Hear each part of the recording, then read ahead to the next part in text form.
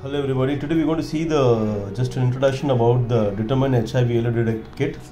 You can see this is how the pack looks like. You can see the pack.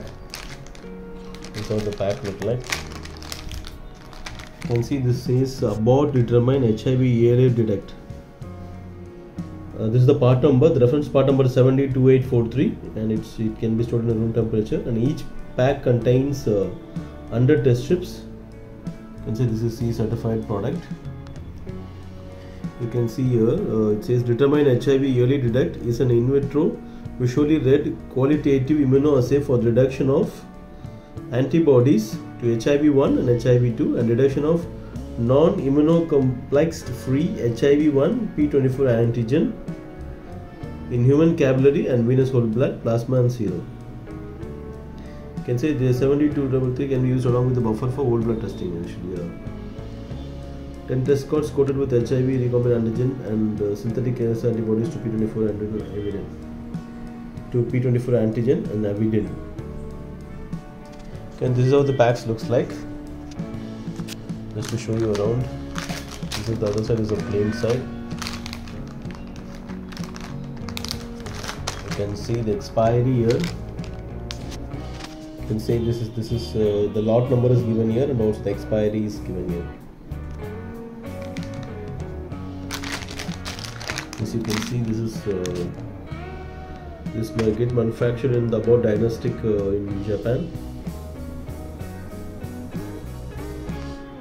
Let's see this. Just simply seal. I'm not unpacking this. Just showing you the pack, how the pack looks like.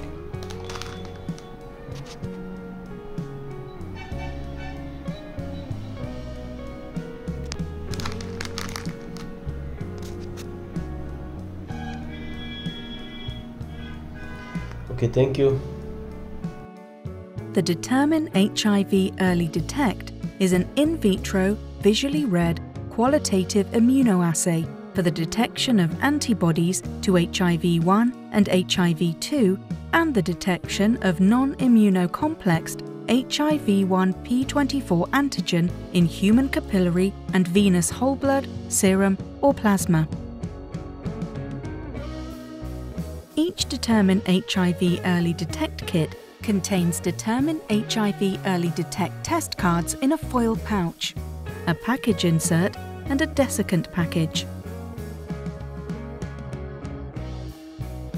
Determine HIV Early Detect test cards must be stored in the pouch at 2 to 30 degrees Celsius or 36 to 86 degrees Fahrenheit until expiration date. To perform the test, you'll need a timing device, a biohazard waste container, a precision pipette capable of delivering a 50 microliter sample with disposable tips, and disposable gloves.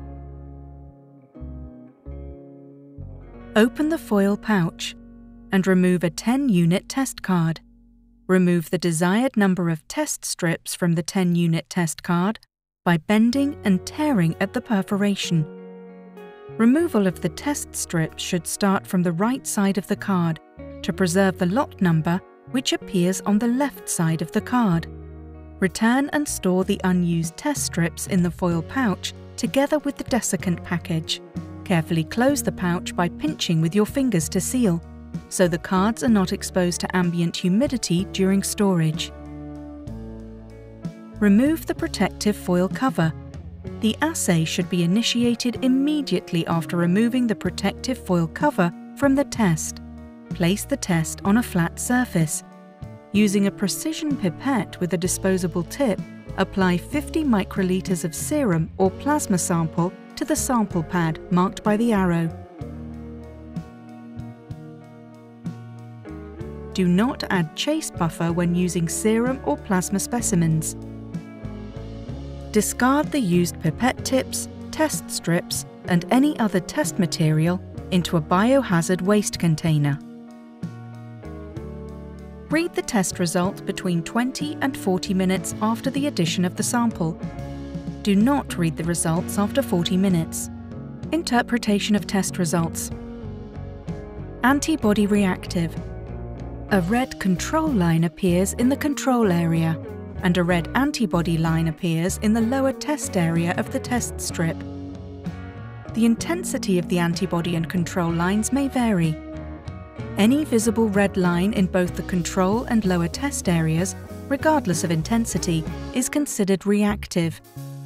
A reactive test result means that HIV-1 and/or HIV-2 antibodies have been detected in the specimen. Antigen reactive. A red control line appears in the control area, and a red antigen line appears in the upper test area of the test strip. The intensity of the antigen and control lines may vary. Any visible red line in both the control and upper test areas, regardless of intensity, is considered reactive. A reactive test result means that HIV-1 P24 antigen has been detected in the specimen. Antibody and antigen reactive. A red control line appears in the control area, and a red antibody line appears in the lower test area, and a red antigen line appears in the upper test area. The intensity of the antigen, antibody, and control lines may vary. Any visible red line in the control area, the lower test area, and the upper test area, regardless of intensity, is considered reactive. Non-reactive.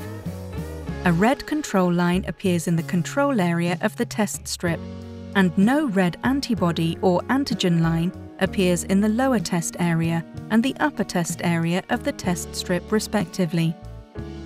A non-reactive test result means that HIV-1 or HIV-2 antibodies and HIV-1 P24 antigen were not detected in the specimen. Invalid result. No control line.